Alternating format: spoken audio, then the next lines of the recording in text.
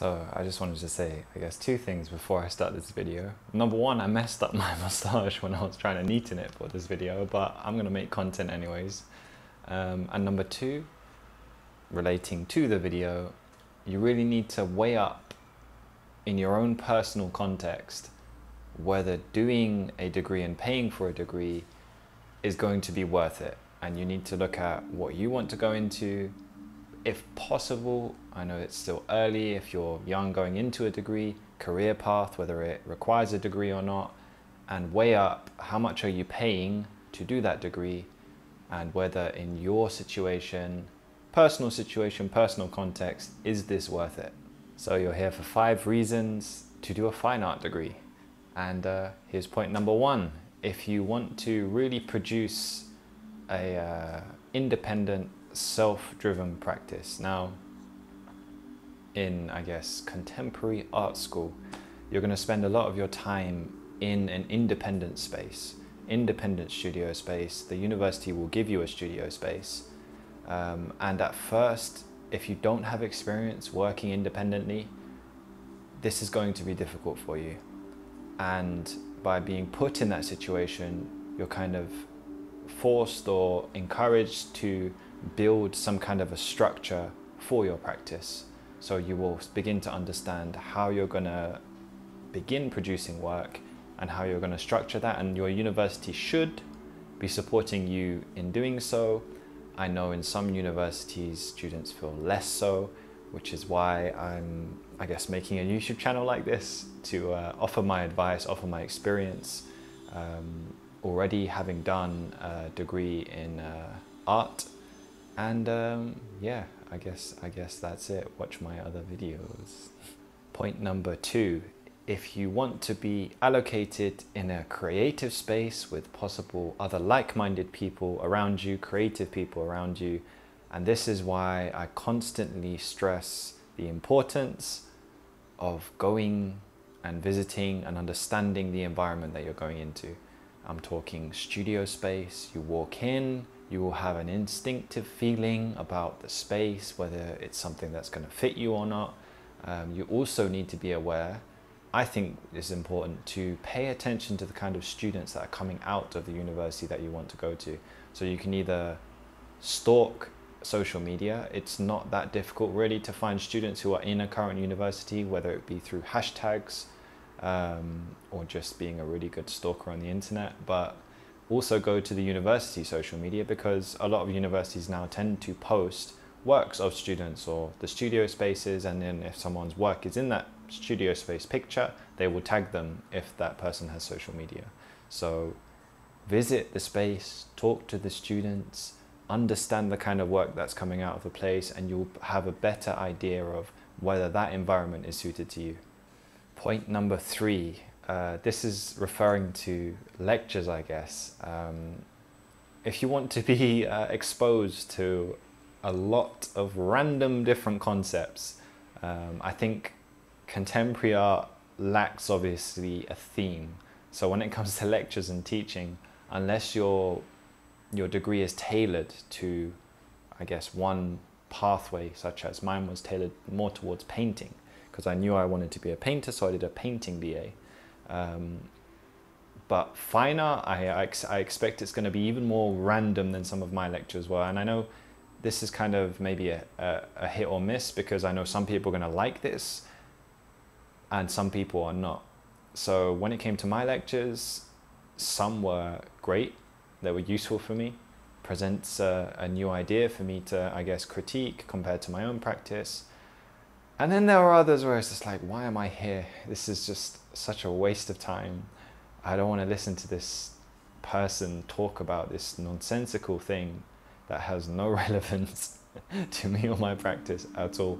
But by being in that kind of, I guess, mood while in a lecture, it helps you critique others' ideas. And then you can kind of, in the same way you're critiquing something someone is presenting, you can be like, okay, how do I then critique my own ideas and be critical of my own practice?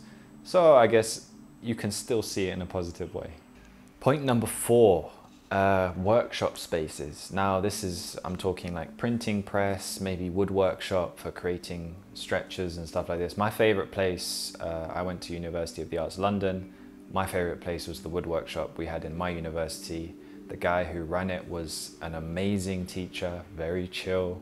He used to play like relaxed ambient music in the background to stop people from like cutting off their fingers and like concentrating and staying calm and relaxed while using this dangerous equipment. That doesn't sound alarming at all. But yeah, you will have access to lots of, or should have access to lots of machinery and whatnots that you can really get to know and learn that you wouldn't have access to maybe on a normal everyday, in a normal everyday situation. So that's an advantage. Point number 5, if you really have, I mean, this is going to sound, obviously, a lot of people say passion, passion, passion, but you know, it really is important. You have to really understand and like and love what you're going into. Being a creative person and taking this kind of pathway where, you know, a lot of what you're going to be doing is structured by yourself, by your own kind of, I guess, work ethic, which is, we can all obviously all improve, become more efficient, become more hardworking, but it's hard work.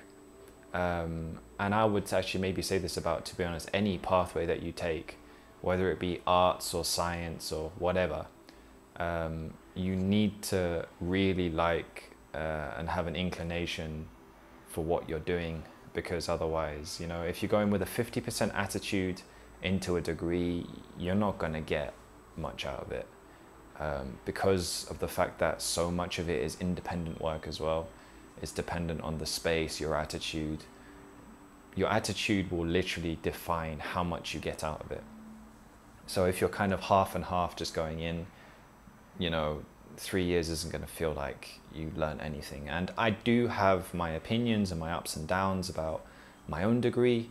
I think that there are some good things about the way things are taught in, I guess, current times, but I also think that there's a lot of things that universities are just not doing, which is why I'm making a channel like this, to try and provide people with more information and maybe some kind of structure or guidance that will help them develop themselves more as independent artists or creatives or whatever you want to call yourself. But bottom line, it takes hard work, but if you love what you're doing, it's not going to feel so much like hard work. You're not going to not want to do it, if that makes sense. So stay positive, stay hardworking. I hope that my advice or my tips have helped clarify a little bit of what you might be thinking before going into a degree. Please check out my other videos. I have lots of other informative videos on these kinds of subjects. I did a 5 top reasons not to do an art degree as well. So if you kind of come within those reasons, you might want to maybe think twice. So maybe check out that video as well. And yeah, you can message me on social media, ask me questions below. While I still have a manageable audience, which is actually slowly growing, which I'm really happy about, but I'm getting messages on Instagram, really meaningful, good questions as well. But post comments below. All of the comments and messages I get, it all influences what I make. So thank you for watching, thank you for your support, and I hope this video was useful. Don't forget to like if it has been a little bit useful to you, and please subscribe for more artistic content, and bye.